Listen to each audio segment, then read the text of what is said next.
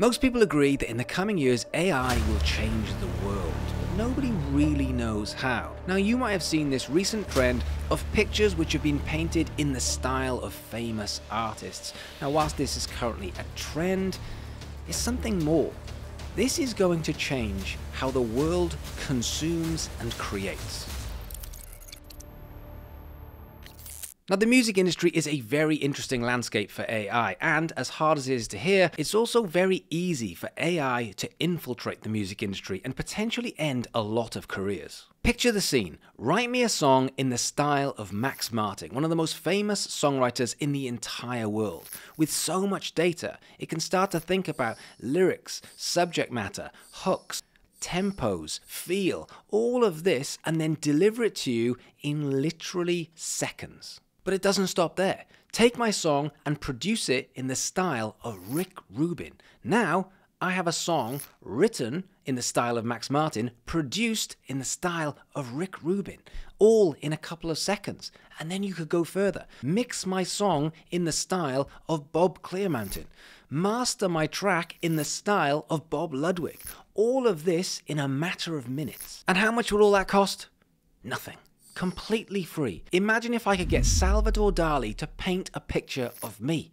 How much would that be worth? Millions? It would be priceless. Oh no, wait, that would also be free too. Now I understand.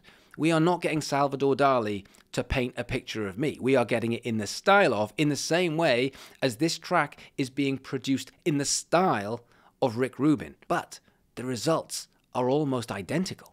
Now, this should bring up so many copyright issues, but as yet, this doesn't break any rule because of that term, in the style of. Think of it like this.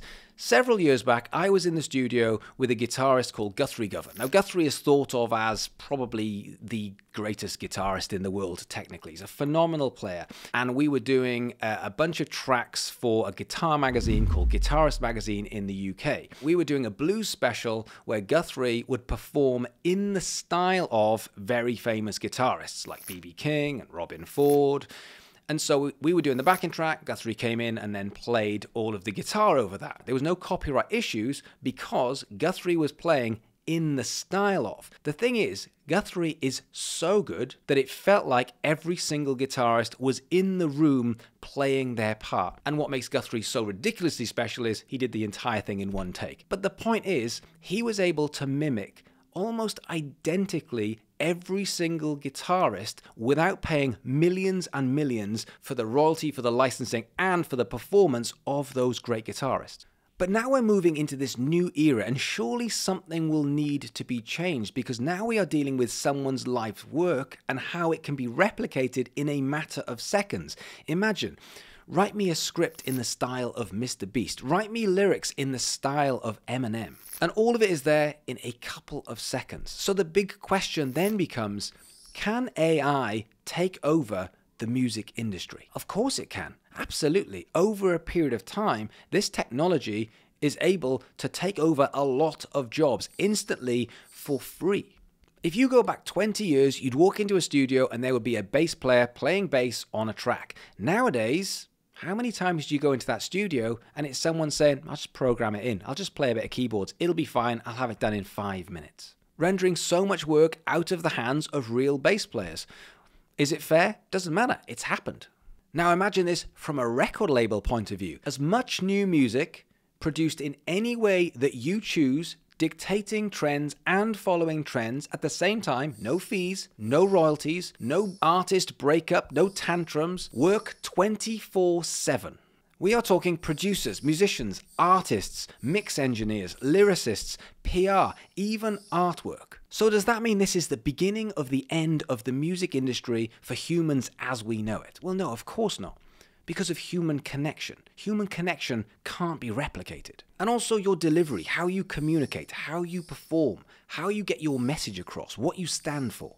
So as music becomes even more accessible and easier to produce for literally no money whatsoever, what does that mean? It means there's going to be a lot more people releasing music. And therefore, the standard of branding and who you are and the marketing around it is unfortunately going to have to improve. It means you need a stronger connection with your audience. You need content and music which is more relatable for you as a brand, as well as your music, your lyrics, and your subject matter. But here is the good news. Right now, AI is not a threat. AI is a tool that can help you speed up the process, improve the areas that you need to work on that you know you're struggling with, whether that's lyrics or subject matter or arrangement or musicianship or artwork or PR or social media content. As yet, this isn't about AI coming in and stealing jobs. This is an opportunity and a tool that you can use to spread the word about you and your music and build your audience, building your brand.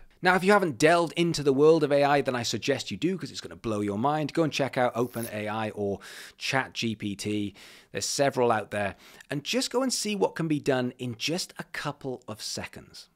So what are your thoughts on AI? Is this an amazing tool to help you grow? Or is this a cheat code for unsigned artists who don't have enough talent? Or is this just a soulless paint by numbers gimmick? I want to know your thoughts in the comments below. So let me know your thoughts, but before you go, I made this video which I think can help you if you are releasing music right now. So go and check it out, and I'll catch you guys soon.